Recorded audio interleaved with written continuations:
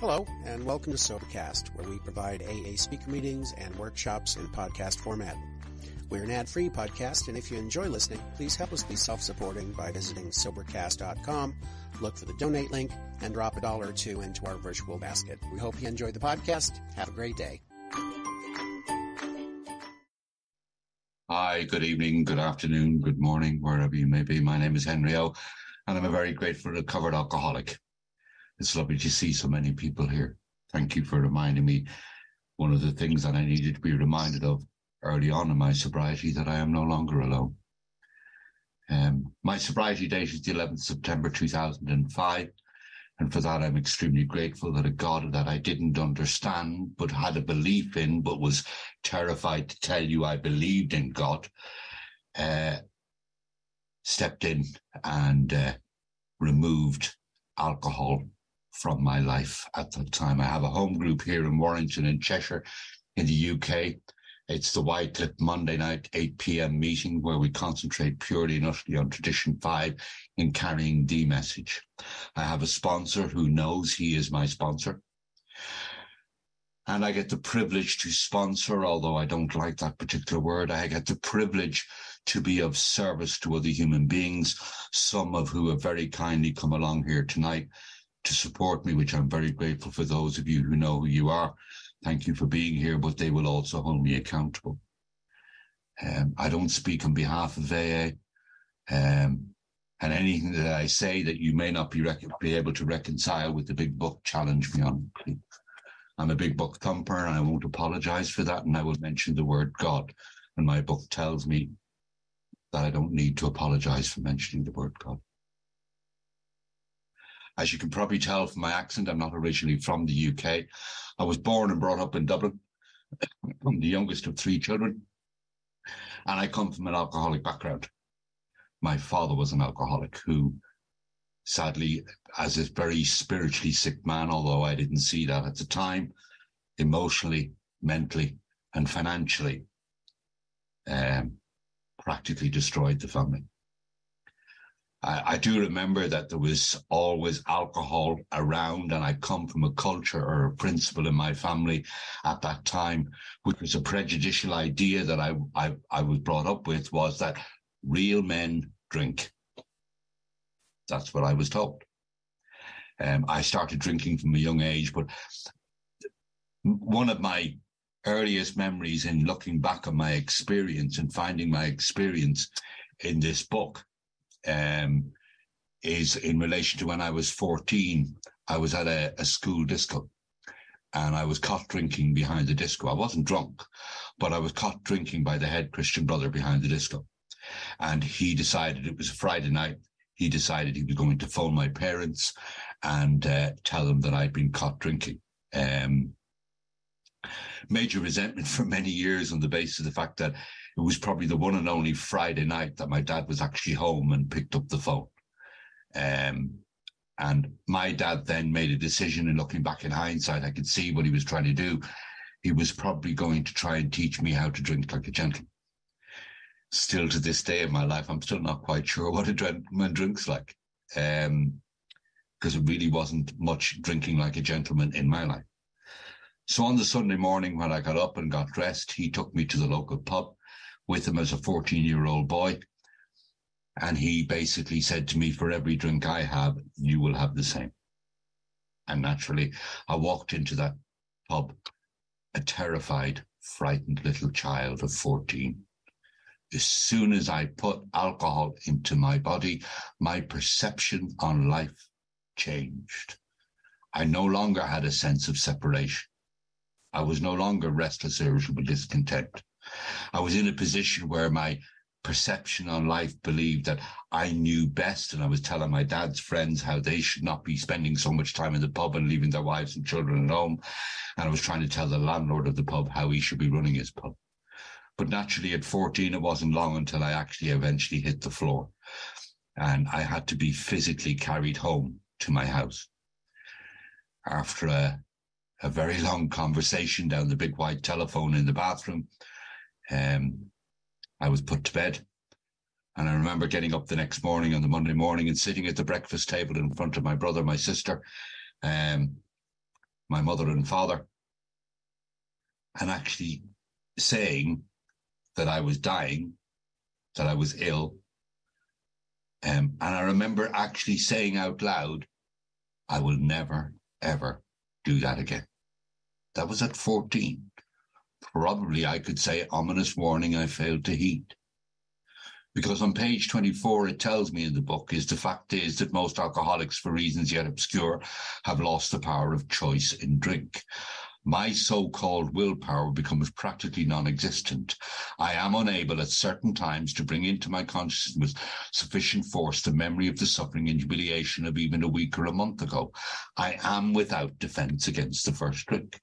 And that was the pattern that would continue in my life. And even in my working life, I would perhaps go out with some work colleagues and end up getting drunk and coming home again in a bad situation and waking up the next morning, going to the bathroom before I would be able to go anywhere, dry retching and vomiting, and saying to myself, oh, God, I'm not going to drink till Friday. I'm not going to have another drink till next week. I go into work at 9 o'clock. By lunchtime or 2 o'clock, all my colleagues are talking about which pub or where they're going that night. And I cannot bring into my mind with sufficient force the suffering humiliation of 2 or 3 hours ago. I'm saying, yeah, let's go. And that's the pattern of my drinking that continued. I got married at a young age, at 21. And looking back in hindsight, both my ex-wife and myself, we both agreed that we got married for both of us to get away from an alcoholic environment. The motive for marriage was really the wrong motive. And I have 2 amazing children from that marriage. I had a fancy job with a fancy title that basically I had obtained through a resume or CV that was full of lies and, pardon my language, bullshit. And every day I went to work was a day where I would be in absolute and utter fear. Today's the day that they're going to find out I don't know what I'm doing. My marriage broke down after 14 years. And in my first 4 years in recovery in this program, I was always very careful about the wording I would use. When I say I was careful about it, I would choose wording that would minimize or try and rationalize mistakes, errors, or wrongdoings I had done in my life, because I was terrified of your opinion of me. Well, with all due respect, I don't mean this disrespectfully to anybody. I don't care about your opinion of me. It's none of my business. And what I would basically say in my first 4 years of my journey in recovery would be, I would turn around and say, in 14 years of marriage, I had 2 affairs that split up the marriage. See, it doesn't sound as bad as what I actually did. What I actually did was I committed adultery twice in the space of 14 years to an absolutely wonderful, gentle, beautiful lady who did not deserve it. But clear indication in my life, and we can see it very much in Bill's story, no matter what I had, it was never enough. The next car, the next house, the next job, the next promotion. So as soon as I got what I thought I wanted, and I placed my happiness on external things, basically, as soon as I got it, not long after, I wanted something else. It didn't satisfy me. It didn't fill me. It didn't make me feel, it didn't take away that sense of separation. It didn't deal with the restless, irritable discontent, because it soon came back. So I got the woman, I wanted another woman. Tried to work it out after 7 years of marriage, which we did. And then 7 years later, I go and do the same thing. So going back to my step 1 experience and my understanding of the unmanageability of my life is described on page 44. Going into 45, if a mere code of morals or a better philosophy of life were sufficient to overcome alcoholism, many of us would have recovered long ago. But I found that such codes of philosophy did not save me. No matter how much I tried, I could wish to be moral, I could wish to be philosophically comforted. In fact, I could will these things with all my might, but the needed power wasn't there. My human resources, as marshaled by the will, were not sufficient. They failed utterly. Morally, I know it's wrong to commit adultery. But in my mind, I will rationalize it and reason it under some stupid excuse. Well, she doesn't understand me. And hence the reason why I can see the unmanageability of my life before I ever crossed a line into alcoholism. I'm not a great believer in crossing a line into alcoholism, because if there was a line, to my mind, I kept moving the damn line because my illness progressed. After my marriage failed, I got caught drink driving in 1998. I remember I got caught doing 100 miles an hour down a motorway, and I was over the limit, and I was arrested, and I was put into a police cell overnight. And see, even in 1998, I went to an AA meeting because everybody else told me I had a problem with drinking, and I went to appease everybody else. And I remember I even went to that meeting, and I sat in the room, and I was even too proud to turn around and say I'm a newcomer. When they asked, was there any newcomers, I just sat in the meeting. And again, how I can try and rationalize and minimize. I'm hearing people talk about things. I heard one man mention that he had been in jail or been in prison. And my mind tells me I've never been to prison. I've never been to jail. I had just spent in the previous week a night in a police cell. It's the same damn thing, just spelt differently. So I have a mind that cannot tell true from false. From my experiences, I have a mind that no matter what, and it clearly tells me more about alcoholism, the delusion that I am like other people, or presently maybe, has to be smashed. I will always have an alcoholic mind that will try and drive me back to a drink. I remember actually sitting in that police cell, and for those from the UK will know what I'm talking about. I remember thinking, if I'd only just taken the M62 instead of the M56. That's rationalizing it. That's the type of mind. I'm looking to blame somebody else. I'm looking for whatever's going wrong in my life. It's not my fault. And I did the same thing with my divorce. It's not my fault. I'm not willing to look at me. Sadly, I didn't stay in AA. I do remember I thought, yeah, lovely bunch of people, but it's not for me. And my drinking got worse. And with losing the fancy company car, with the fancy job, with the fancy title, I then had to look at it in the house that I had bought after my divorce was about to be repossessed. Because those brown envelopes that came through the door, those bills that were stacked up nicely in the kitchen worktop, meant that if I opened them, I had less money for drink or less money to buy other things and seeking my happiness outside of me. And I remember I got what I classed as a good idea. When I was in Ireland and I originally left school, I'd been trained in the license trade as a bar trade. And I thought, right, I'll go into the license trade here in the UK.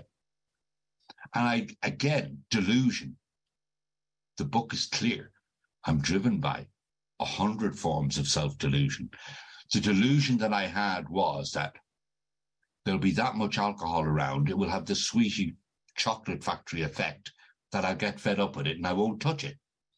I won't go near it, not knowing what I suffered from, not knowing anything about alcoholism. And the other reason that I went into it, because I knew full well it would solve my accommodation problem, because my accommodation came with the pub.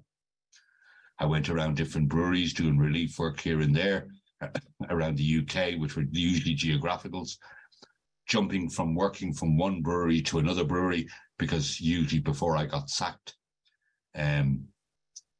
my son quite often jokes that his dad was the one that probably brought in 24-hour license trading before it actually became law in the UK. And I came back here to Warrington, where I live. And again, in my first 4 years of my journey, I would be very careful with the words. And what I used to actually say was, I ended up becoming the club steward or club manager of a private members club. That sounds impressive, doesn't it? It was private members, but it was an Irish club. And it was rough. Trust me. It was full of alcoholics, degenerates, drug addicts, and that was just the bar staff. You know, in order to get a full set of dentures, you needed 32 customers in one place. That's how rough it was. But whilst I was there, I was drinking with them. And what I used to do was, and again, in my mind, look at the rationalization. I would borrow money from the till to take all those customers up to the pub up the road, so they would actually pat me on the back and tell me how wonderful I was, and I was the best club steward the Irish club ever had.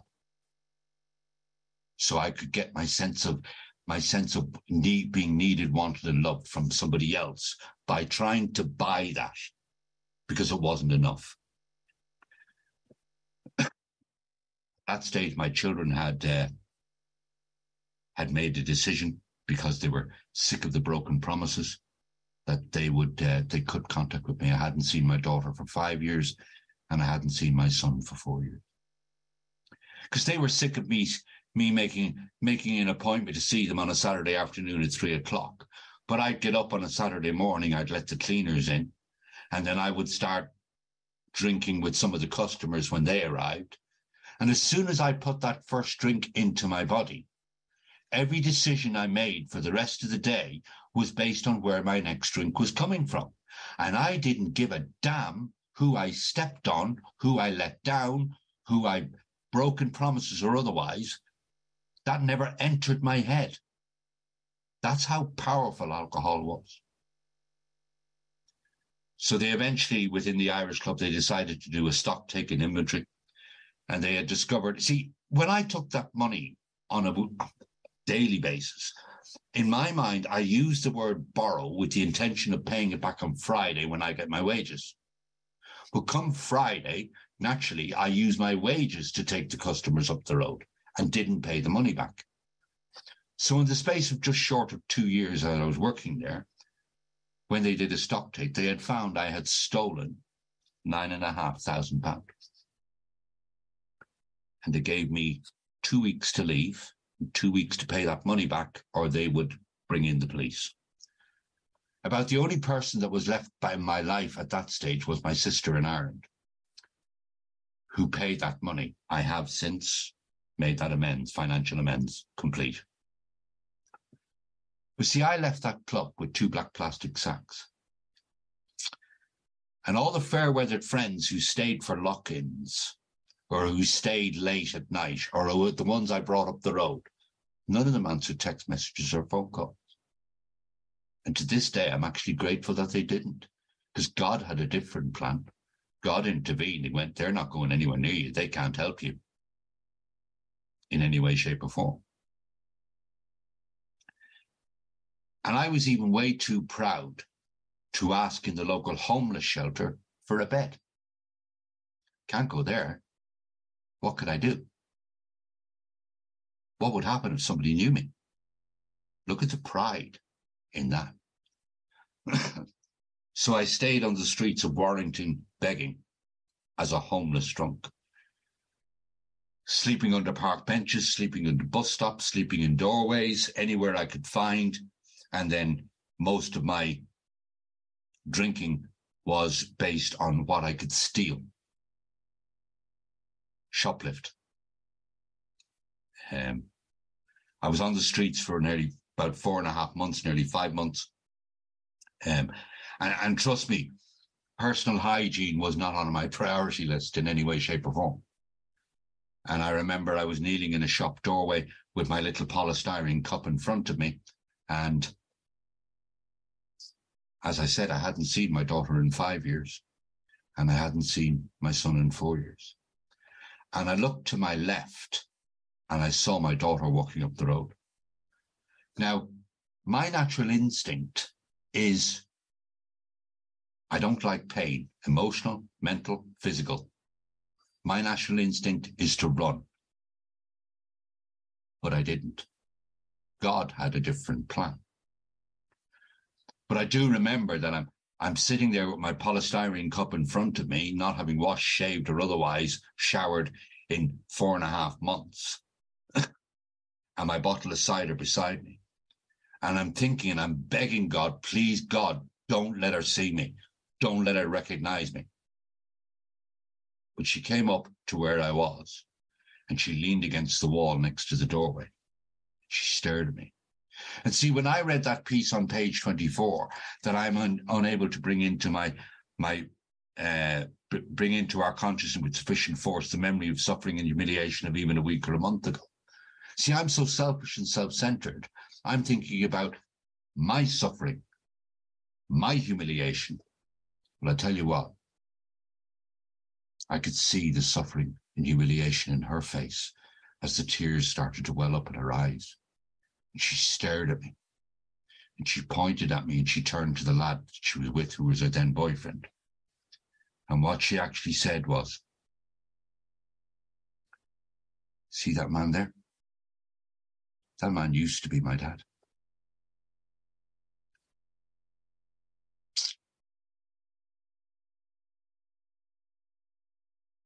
I'll never forget that. And I never want to. That was the day that I made a decision based on self, based on my selfishness, my self-centeredness, as if I had not caused enough chaos in my family's life, that I would do what the book talks about as the ultimate sacrifice. With the little money that I had begged, I bought over-the-counter medication. I walked to a DIY store, a B&Q, and I stole a bottle of white spirits. Why I've done white spirits, I've never known. I've never understood why I did that. And I sat in the corner of the car park, basically taking the medication and downing the white spirits, tears rolling down my eye. Not really knowing whether I wanted to die or not really knowing whether I wanted to live. Bill's story explains it really well. There's a paragraph of Bill's story where it says on page 8, "No words can tell of the loneliness and despair I found in that bitter morass of self-pity. Quicksand stretched around me in all directions. I had met my match. I'd been overwhelmed. Alcohol was my master." Every time I read that, and I get the privilege to read that with another human being when I'm working with another alcoholic, that hits me in my gut. God had a different plan and sent an angel. That was the 11th September 2005. To this day, I do not know who that angel was. I ended up in a general hospital, and then I ended up in a psychiatric hospital. I was committed into a psychiatric hospital because I was considered to be a danger to myself. In the psychiatric hospital, while I was there and then dealing with psychiatrists and psychologists and counselors and everyone else, if they mentioned alcohol as potentially being my problem, I would challenge them. And I would turn around and say, "You are joking. Alcohol is the only thing that keeps me alive. So alcohol had become my solution. It's not my problem." I was visited by an old-timer, a gentleman on a 12-step call, came to see me, and we were having coffee, and he basically turned around and he said, "Henry, have you ever tried AA?" Now, bearing in mind what I told you, in 1998, I'd been to one meeting, and my response was, "Yeah, I tried AA, it doesn't work for me." And now I know when you have an old-timer who basically gets a slight smirk on his face, there's a pause before he responds to you. He's about to come out with something profound that you're absolutely not going to be able to respond to. Trust me. Apparently, I've become one. He looked at me with that slight smirk, and then he turned around and said, "You're dead right, Henry. AA doesn't work for you. You work for AA." Got me. I hadn't heard that in that meeting that I'd been to. So I went down to the meeting on the Monday night, and it was the first time I'd seen the scrolls of the steps and the traditions on the wall. I do remember when I walked in thinking, good God, there was only 10 commandments, but you lot have added 2 more. So I sat in that room and I heard people talking about, there was a lot of long sobriety in that room. And I heard people talking about doing normal things like turning up for work, the next day, buying a car, being invited to family events. And then somebody quite rudely mentioned something about paying bills. But I do remember I walked out of that room with a label that I put on it and my emotion as envy. What you have, I want, and I want it now. Because God had dealt me a shit hand and I deserve it right now. That's the way my mind, my impatient mind, was going. So I borrowed a copy of the big book from the nurse's station because there was one on the ward. And I sat on my bed and I thought, I think I better read this How It Works thing, because they read How It Works. Because bearing in mind, in 1998, when I went to the meeting, they read How It Works. Don't get me wrong. Thank you for the reading of How It Works. It's beautiful. Absolutely beautiful. But I'm sitting in a room and I'm new, and you're talking about how it works. How what works? I haven't got a clue what you're talking about. So they read How It Works again in this meeting that I attended. And I remember thinking, I better read this How It Works thing, because naturally by next Monday night's meeting, I'm going to have to have done these steps, all of them. And I'm going to have to basically tell them how they're going to need to run that meeting by next Monday, because, you know, it wasn't to my liking the way they ran it, because I wasn't the center of attention like I normally am, no matter where I should be. And I remember I sat and I was reading How It Works. And I came to step 2, came to believe that a power greater than ourselves could restore us to sanity. I slammed the book shut and I flung it on the floor in anger. How dare they? That book is insinuating I'm insane. How dare they? I'm sitting on a bed in a locked up psychiatric ward, and I can't even see my own truth physically right in front of me. How delusional am I? 100 forms of self-delusion. I left that hospital and I ended up going into a YMCA homeless shelter, little one-room bedsit. I quite often joke, you may have heard the expression, there isn't enough room to swing a cat. Well, when I moved in, the cat moved out. There wasn't room for both of us. And I lived there for a period of time. And I continued going to meetings, and I remember I asked a man to be my sponsor. And the reason I have to be honest, I asked the man to be my sponsor was I heard him turn around and say he was a bank manager. I thought, aha, you're just what I need. You're going to sort my finances out. Selfish, self-centered, self-seeking. That man took me through the work using the 12 and 12.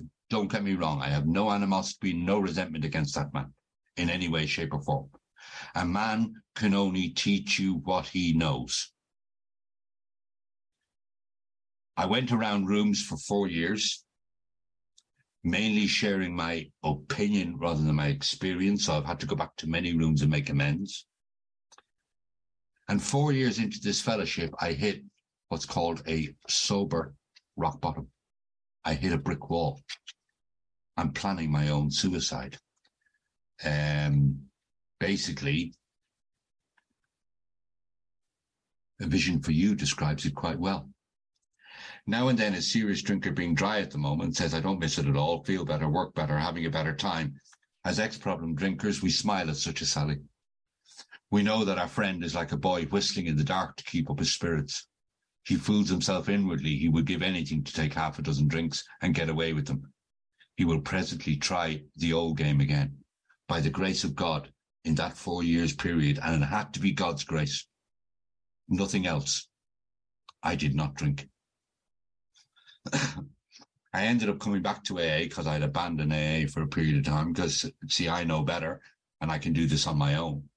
And I came to a meeting here in Warrington on the Friday night, and I sat in a meeting. And it was a meeting where people had known me because I'd been sponsored into starting that meeting 3 years previous. And I sat and I listened to the main chair. And I remember then, as soon as the main chair was finished, and probably the very first time in my life I ever cried in front of other people or another human being. And I remembered actually saying, with the tears again rolling down my face, I'm in trouble. I'm either going to drink again or I'm going to take my own life. And the second option seems better than the first. Now look at the defect of character of pride. I'd rather die sober so you lot can come along and pat each other on the back and say, well, at least he died sober. Now, I'm not making any derogatory remarks about any meeting. Every meeting has its purpose. But my experience was that in that meeting, nobody knew what to say to me. In the smoke break at half time, one person came to me and said, just don't pick up the first drink and keep coming back. Sounds easy, doesn't it? If I just don't pick up the first drink and keep coming back. However, in my head, I'm screaming, come back for what? Excuse me. Please tell me, how do I not pick up that first drink? I'd rather die than pick up that first drink. But see, I then start going back to meetings and I'm sitting in rooms, and I probably did it within my first 4 years as well. I'm so eager to tell you how bad my day was, or how my car has broken down, or how this has gone wrong, or a relationship's going wrong. Because I'm still selfish and self-centered, and I'm not thinking about the newcomer who's sitting in the corner, who's dying of untreated alcoholism. So I don't use the expression, just don't pick up the first drink and keep coming back. I don't use that anymore in any way, shape or form. My question to a newcomer is, do you want to know how to not pick up the first drink? Don't get me wrong, meetings are important, but meetings are not the program. The program is in the book. It's not in the purpose of a meeting is to make a presentation, an adequate presentation of the program to the newcomer. I had to go around quite a few rooms before I found a man who was armed with the facts about himself. And he walked into an AA room and he talked about, funny enough, there's a chapter called There is a Solution. And he talked about a solution. And he talked and he was quoting pages from this book. And I actually got told, stay away from him, he's a big book thumper. But I went to him after the meeting, and you can even still see the character defect of pride again. I didn't turn around and say, will you help me? What I said was, will you take me through the work? See how my pride, again, wouldn't allow me to ask for help. And he said, certainly I will. He said, be at my house at 6 o'clock tomorrow night. That doesn't mean 1 minute past 6 or 1 minute before 6. It means be at my house at 6 o'clock. I remember standing outside his door, literally 2 minutes to 6, going 58, 59, knock. And I went in. And he said, come in, sit down. And he took me to the title page. And bearing in mind, you have the very first promise on the title page of the book. It says the story of how many thousands of men and women have recovered from alcoholism. I missed that for many years. Then he took me to the triangle, recovery, unity, and service. And he said, I'm going to ask you a series of questions. They will require yes or no answers. Recovery. Have you been through this work using the first 164 pages of this book? No. Unity. Are you going to meetings? I'm about to give him a litany of all the terrible meetings that I've been to in the last couple of days or the last couple of weeks. And he went, it requires a yes or no answer. I'll give you a yes. Service. Have you ever taken anybody through that? He said, I already know the answer. I said, don't bother. He said, think about it. We have a 3-part recovery program, a 3-part solution where you're living in one of the 3 parts, expecting the results of all 3. How selfish and self-centered are you? Thinking that would work. And going around rooms, giving people the impression that it would work. And then he asked me 2 really pertinent questions. He asked me, had I ever made a solemn oath and promise after going out and drinking to another human being, to myself or to anyone? that I would never do it again. And had I broken that promise? And I said, hundreds. He said, why do you think you couldn't keep that promise? I couldn't answer that question. Then he said, when you drink, did you go out with an intention of just having one or two, but yet you drank to oblivion or blackout nearly every time I drank? Absolutely. And then he took me to the line again on page 44 that says, if when you honestly want to, you find you cannot quit entirely, or if when drinking you find you've lost control, you're probably an alcoholic. Then he hit me with a question, one of those slight smirks, a pause, and he said, right, now what are you going to do about it? That hit me right in the face. I said, hang on, I came to AA for you lot to get me sober. I placed the responsibility of my sobriety in AA's hands, in thinking that sitting in meetings, doing a little bit of service here and there, because I was involved in service my first 4 years. I was involved in prison liaison and I was involved in public information at intergroup level, thinking that that would keep me sober. And it didn't. There was no instructions in the 12 and 12 on how to have a vital spiritual experience. This book basically talks about precise, specific, clear-cut directions. That man took me through the work line for line, word for word. We turned statements into questions in the book. Now, bearing in mind, they are not questions that need to be answered. Basically, the AA questions don't demand answers, they demand experience. Do I find my experience in this book? And absolutely, I do. My difference between step 2, when I did it through the 12 and 12, and step 2, doing it properly with him, I'm grateful that man did not assume that I knew what an alcoholic was. By the way, after 4 years, I didn't.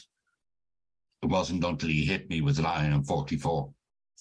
You know, that's when I found out what an alcoholic is. I've lost the power of choice, whether I will drink or not. And when I do drink, I've lost the power of control. When I do drink, I'm powerless. And then in the unmanageability of my life, unable to keep moral and philosophical convictions galore. In doing that, in my 4 years, when I'm looking at literally thinking of taking my own life, when I'm getting involved in things in those 4 years that I should not have been involved in, my alcoholism coming out in different directions. Yeah. What do? I destroy personal relationships, the symptoms of my unmanageability. I'm prey to misery and depression. I'm unable to control my emotional natures.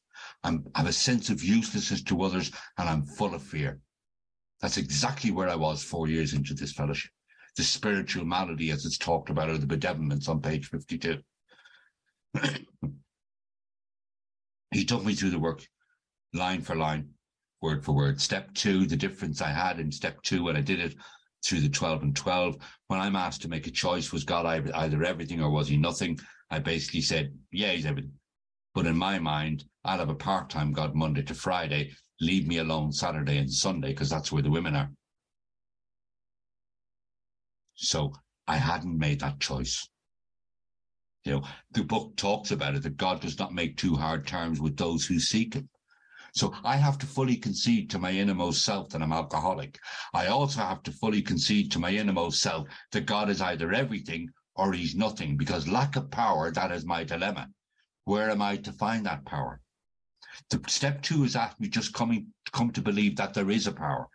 So if it is a necessity that you struggle with step 2, on that basis, just place yourself in a position to be found by God. Open your mind. Lay aside prejudice. When I made that conscious decision that God is everything in my life, and trust me, he is right here, right now with me, before I came on this meeting and during this meeting. Basically, I'm then able to go in and take step 3 properly. Because bearing in mind, the book asks me, being convinced I'm now at step 3, what do I need to be convinced of? The 3 pertinent ideas: that I'm alcoholic, drunk or sober, and cannot manage my own life. That probably no human power can relieve my alcoholism. That includes my sponsor. That includes the people in the meetings. That includes the people in AA. That God can and will if he sought. It's just asking me to seek him. Those three pertinent ideas are simply a summary of everything that I've read and found my experience between pages 20 and 57 in the book. They're just a summary of what I've read.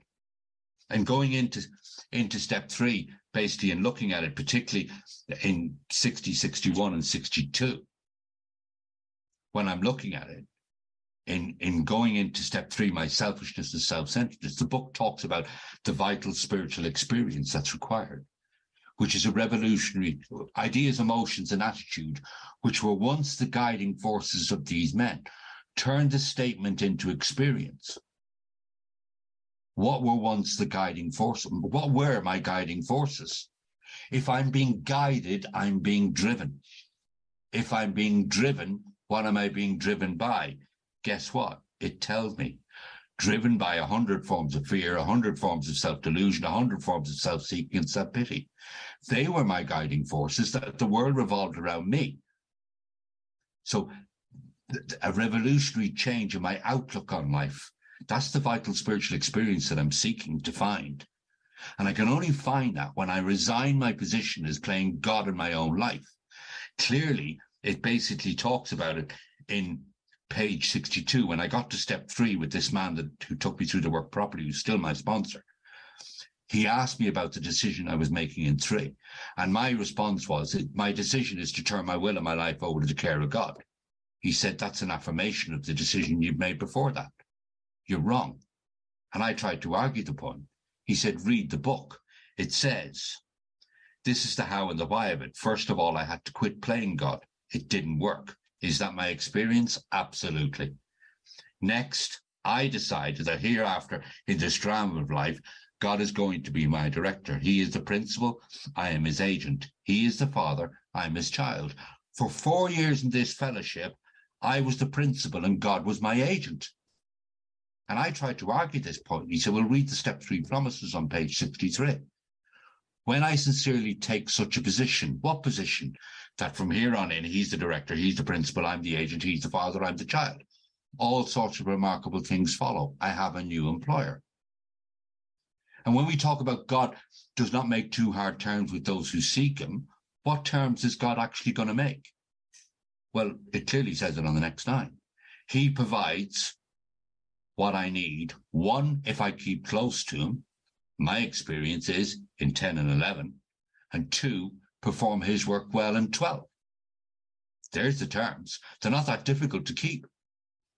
So when I took step 3 properly and on my knees, offered myself to God to build with me and do with me whatever he wants, technically, once I take step 3 properly, my life is no longer my business. It's his business. I go where I'm sent. Whilst I'm going out and doing what he needs me to do, and what I'm trying to do here this evening is bear witness to his, to those I would help of his power, his love, and his way of life that's taking part in my life today. Because it's exactly what's going on. I did a thorough step 4, and see, even in my early days in step 4, when I originally did step 4, I used, if you use them, I'm not making any comment. It's not for me to judge. I used pre-printed sheets where column 3 was a tick box exercise. The 7 areas of self that were affected. But by the time I'm getting to sheet 10 or 11, pardon my language, I'm bored or pissed off ticking boxes, and I just tick all of them. Yeah, wrong. So I don't know. I need to know how my pride was affected. So what he got me to do in doing a proper step 4 was name, column 2, resentment. Now, what he made sure of as well was when we made the list, I would then take the name from the list and I would write a paragraph. I would look at that paragraph and analyze that paragraph as to how many resentments I had against that person or individual. I had 5, 6, 7 resentments against my dad. Separate page for a separate resentment. Why? Because the 7 areas of self are going to be affected differently for each resentment. So column 3 is going to show me clearly where self-reliance failed me, where my pride, my self-esteem, my pocketbook, my personal relations and sex relations basically write a sentence on how it affected my pride, and then go to column 4. And we clearly, in column 4, basically, I had to look at answer the 5 questions. Where was I selfish, dishonest, self-seeking, or afraid? And then the 5th question, the one we don't like, where am I to blame? The most freeing line in this book, and if you don't believe me, try a step 4 and 5. The line that will give you the most freedom in this book is, so my troubles, I think, are basically of my own making. They're not of your making. Because the book talks about step 4, we turn back to the list for it held the key to the future. Well, see, I can be so selfish and self-centered.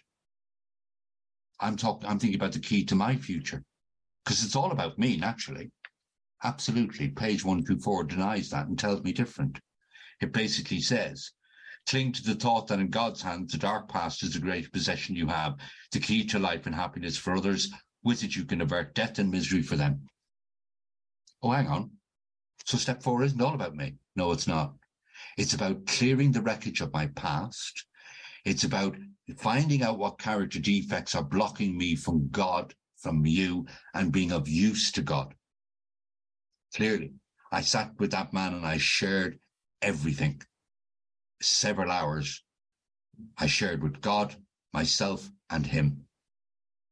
And basically, when you think about it, we don't quite often hear a lot being said about the step 5 promises in the rooms, which are clearly on page 75. Withholding nothing, I am delighted.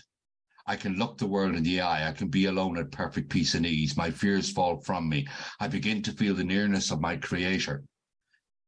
I may have had certain spiritual beliefs, but now I begin to have a spiritual experience. There's where the spiritual experience starts, clearly, in step 5.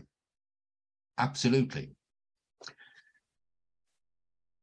6 and 7, there's a beautiful book in 6 and 7 called Breathing Underwater, Spirituality in the 12 Steps, Richard Rohr. He describes steps 6 and 7 very easily. Very easily. 6, admit I've got them. The defects of character. 7, get out of the way. See, I heard so many times in rooms in my past, I'm working on my character defects. I've tried it. Trust me, it's painful. And the experience is that when I try to work on my pride, I become more prideful. I made a full list of people that I needed to make amends, do proper amends, and go back, and I've done my amends. I have no amends left from my original step forward. I have 4 years in this fellowship. And then I started working on clearly living in the disciplines of 10, 11, and 12. See, a very important word, thank you for the reading of how it works, a very important word that I missed for many years in how it works is those who do not recover are people who cannot or will not completely give themselves to this program. Cool. My first 4 years, I didn't need 10, 11, and 12. See, you don't understand. My case is different. It's not for me, it's for you lot, because my ego told me I didn't. 10, 11, and 12, I am strict with the disciplines of 10 throughout the day. And 11, I am strict with the disciplines of upon awakening and when I retire at night. Step 12, book talks about it. Having had a spiritual awakening as the result. See, I read that step as a result, so I was looking for other results. Having had a spiritual awakening as a result, recovery. Tried to carry this message to alcoholics, unity. Practice these principles in all my affairs, service. That's my step 12. Where am I now?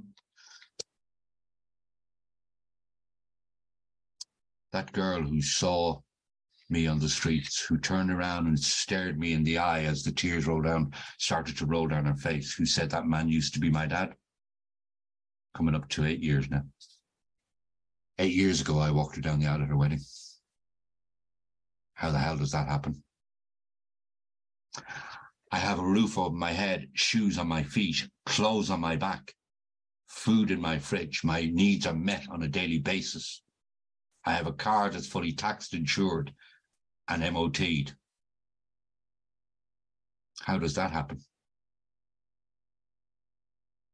He provides what I need if I keep close to him and perform his work well. Everything I have in my life is only on loan. Doesn't belong to me. See, I'll push it aside, not for the first drink, but for the second drink. Because I have an alcoholic mind that if I am not in fit spiritual condition, will always try and drive me back to a drink. How do I maintain that spiritual condition? The answer's on the next line. Every day is a day when I must carry the vision of God's will into all of my activities.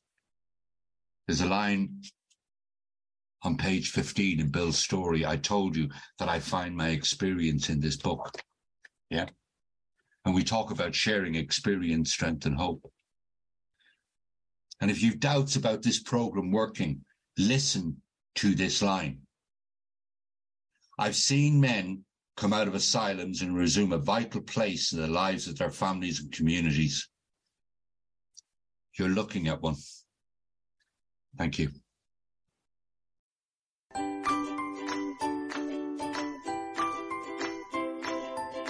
Thanks for listening. I hope you enjoyed the podcast. Sobercast is ad-free, and we'd like your help in order to keep it that way.